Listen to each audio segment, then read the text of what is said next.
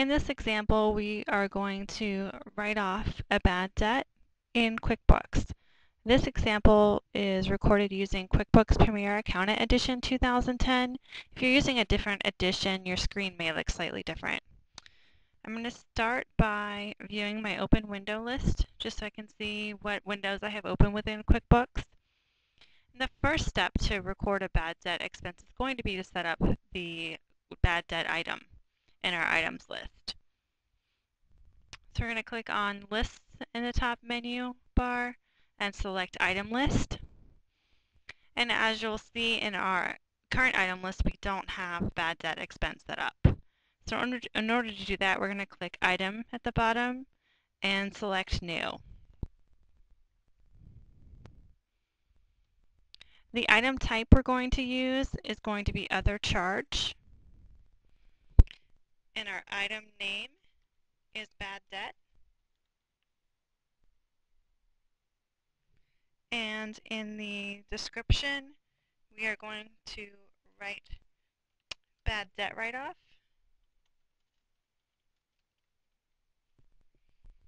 And the account that we're going to use to record this is going to be the Bad Debts Expense account.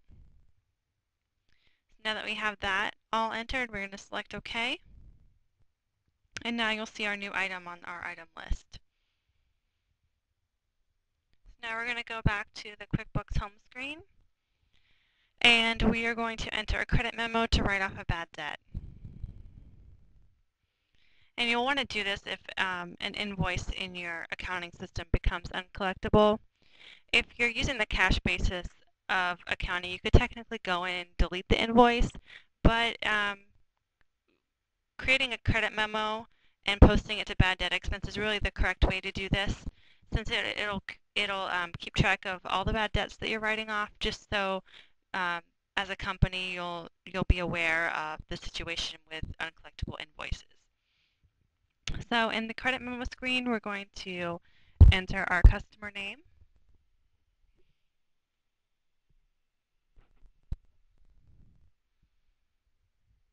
And the store name, since we're using class tracking. We're going to enter the date that the invoice became uncollectible.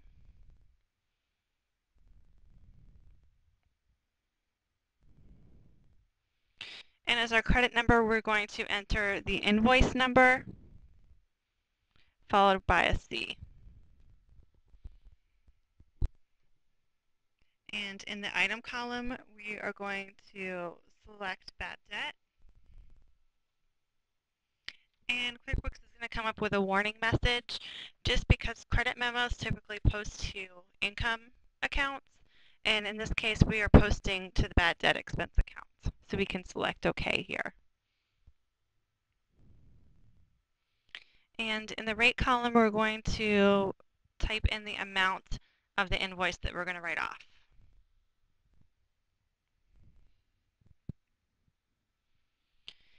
If the invoice we were going to write off included taxable and non-taxable items, we would have to create two bad debt item lines on this credit memo. One would post to tax and one would post to non-taxable sales. In the memo field at the bottom, we are going to indicate what invoice it is that we're writing off.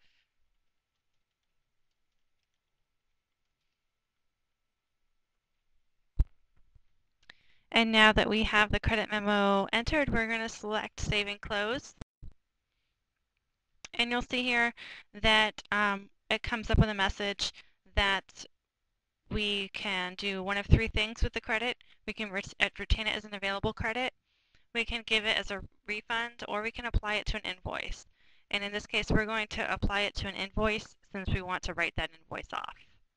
So we're going to select OK here. And the next screen is where you're going to apply the credit to the invoice that you're going to write off as bad debt expense. So here you'll see that QuickBooks has already selected the invoice 4003. So here we're going to select Done. And that completes our example of writing off bad debt.